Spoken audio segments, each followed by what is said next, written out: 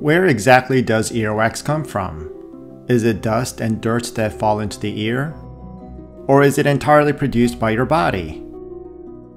When the ear canal skin itself is closely examined under a microscope, one can find a multi-layered wall of debris composed of dead skin cells, hair, and of course earwax itself.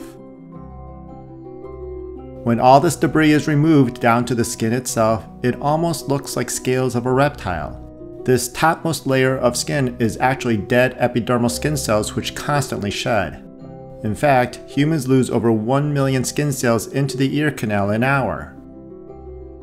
Eventually, as the microscope pans around, tiny pores from sebaceous and modified apocrine sweat glands found only in the outer 1/3 of the ear canal skin can be found, which secrete a waxy substance called cerumen. This substance, in combination with dead skin cells, create what we all know as earwax. Major components of earwax include around 60% keratin from dead skin cells, 20% long-chain fatty acids, alcohols, and squalene, and finally 10% cholesterol. Different concentrations of these common ingredients can lead to earwax with different odors as well as how wet or dry it is. The higher the lipid concentration, the more wet the earwax. Check out cerumen actively being secreted from a pore here.